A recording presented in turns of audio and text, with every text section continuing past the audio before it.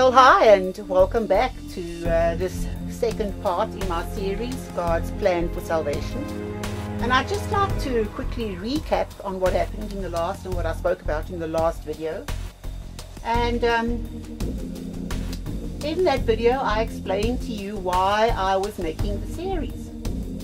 Because I was seeing dire ignorance amongst the saints of God regarding biblical doctrine.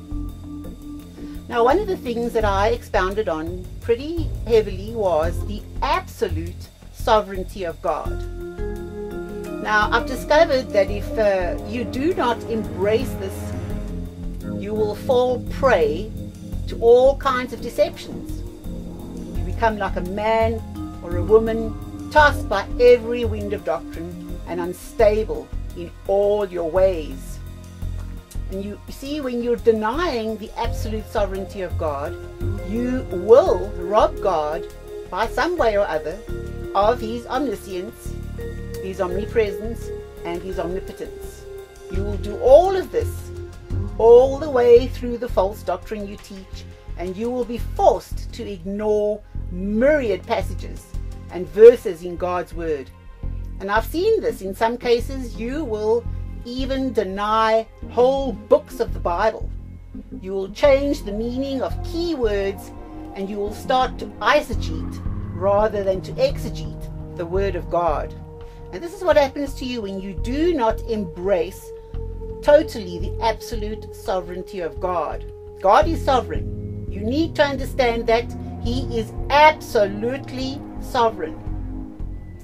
Now, not embracing this important attribute of God will cause you to fall prey to all of this and more, and you will not be able to answer questions of your listeners, and you will find yourself unable to refute the theology of others. Should you believe it's errant, you'll find you cannot do it. You cannot refute the theology of others using scripture. You can't do it. I've seen this time and time again, okay? You will become ineffective in all doctrine except in the small, errant, watered down theology of your own teachings. That's what will happen to you. Okay. Then secondly, we touched on the basic doctrines of God. We touched on what the Trinity was. We touched on, we expounded, should I say, on the fact that using the scriptures, we saw that God was one being, three distinct persons, the Father, Son, and Holy Spirit. We also discovered that the Father, Son, and Holy Spirit work together in our salvation, the Father electing, the Son saving, and the Holy Spirit being active today in our sanctification. We also touched on the doctrines of salvation called soteriology, and I explained to you what that was about. We expounded a bit on the saving gospel of the Lord Jesus Christ as set forth succinctly in 1 Corinthians 15, 1-4, and we'll go over that a little bit again today. And finally, I presented to you the new birth, by which Jesus said in John 3:3 that we cannot see the kingdom of heaven without it. And I showed you using Pauline doctrine in Titus 3, 1-5. I showed you that how the Holy Spirit, the sent comforter, effects this within the hearts of the chosen of God. Okay, so now what we'll do is we're going to continue with this plan that God has set forth in his words to save his chosen, to save the human soul. So if the Bible is saying that we need to be born again, which by the way was first spoken of by Jesus way back in the Gospel of John. Now, what did Jesus say? See, there was this Pharisee by the name of Nicodemus who went to Jesus, and he said to him at night, you see, he was too scared to go during the day because, you know, the Pharisees wanted to kill Jesus, so he went at night. And he said to the Lord Jesus, he said, Rabbi, we know you are a teacher sent by God, because nobody could do the things you do unless God were with him. And Jesus just very plainly said to him, "I'll tell you the truth. No one can see the kingdom of heaven unless he is born again." And Nicodemus, being nonplussed and perplexed, started to question Jesus. He didn't just stand there and say, "Okay, well, all right, well, no. He questioned the Lord Jesus, and he said, "Well, how does that happen?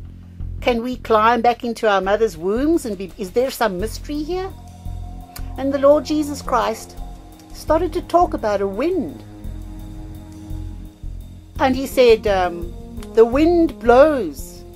You don't know where it is going to, and you don't know where it is coming from." He said, "And you're a teacher of Israel, and you don't know this thing?" You see, because the Bible has spoken of this wind on many occasions, and the wind is referred to as the Holy Spirit. So,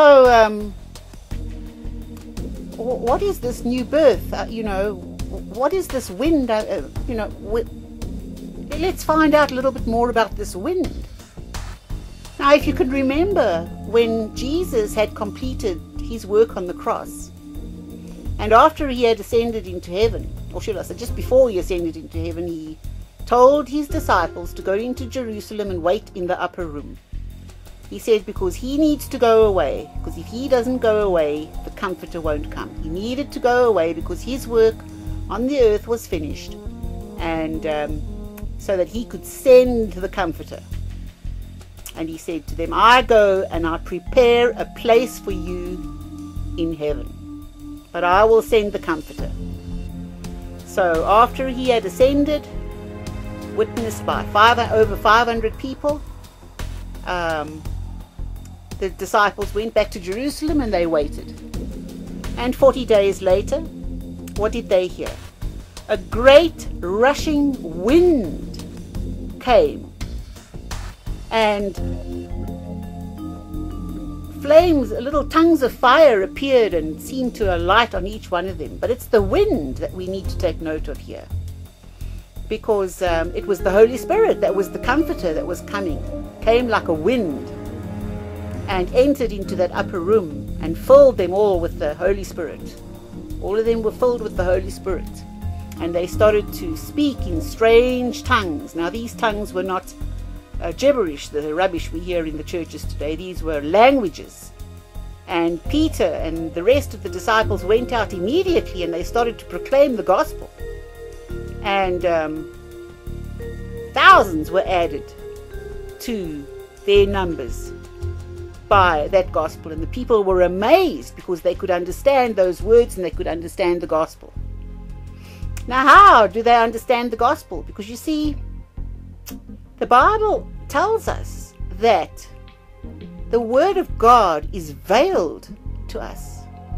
It's veiled. We can't understand it. So how did they suddenly get to understand what Peter was preaching that day? How did that happen? Because if the gospel is veiled to them that are perishing, how did that happen? How did they come to understand it? Well, you see, the Holy Spirit came and quickened them to life. Now, why was that necessary? Why was it necessary to quicken the people to life in order to enable them to understand that gospel? Well, you're going to struggle on these issues, all of them, if you don't have your doctrines, in a row. You need to understand your doctrines of grace. And if you don't understand these doctrines, you will never understand God's plan for salvation. So, why do we have to be quickened to life, as the Bible says as it says so in the Bible? Do you think that we are just bad people that need to be saved? Like we're kind of wretches, unworthy, perhaps garbage, as I've heard some people call God's people, the creation of God, garbage. Is that what you think? Well, I wouldn't use the word garbage myself, but I certainly would use the word wretches and unworthy. The Bible actually goes a lot further. We are worse than wretches and worse than bad. The Bible says in Ephesians Chapter 2 verse 1 that we are dead in our sins, dead in trespasses and sins, stone dead. And that is why we can't understand the gospel. It is veiled. Veiled, dead people can't get up. They need to be quickened to life, and that's what the new birth is all about. That's what the new birth is all about. That is what I read to you a little bit earlier on, where it said that we are washed by the renewal of the washing of the regeneration and the renewal of the Spirit. Because the Holy Spirit comes along and quickens us, brings us to life. And then what? What happens after that? Well, then now we can go to the gospel. Now, the gospel is given to us in many places in the Bible, but I'm going to use the popular one. In 1 Corinthians 15, because I hear many people preach this gospel, and it is the gospel. And it's just succinctly put. It says, Paul says this. He says, "Now I would remind you, brothers, of the gospel I preached to you, and which you received, and in which you stand, and by which you are being saved." Okay, I want to stop there for a little bit, because this is what the ESV says. It says being saved. Other Bibles say by which you are saved, and they are quite correct. You are saved once and for all by this gospel that I'm going to continue reading to you now.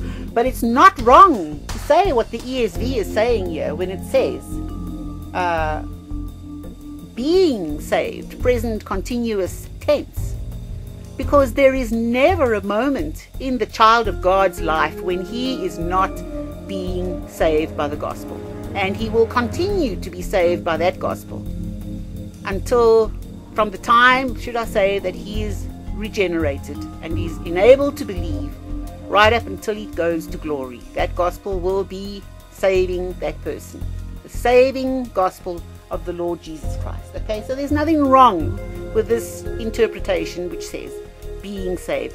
Nothing in my hands I bring, only to the cross I cling. All through your walk, as we walk through this veil of the shadow of death. Okay, so it says, by which you are being saved, if you hold fast to the word I preached to you, unless you believed in vain. Okay, for I delivered to you as of first importance that which I also received, that Christ died for our sins in accordance with the scriptures.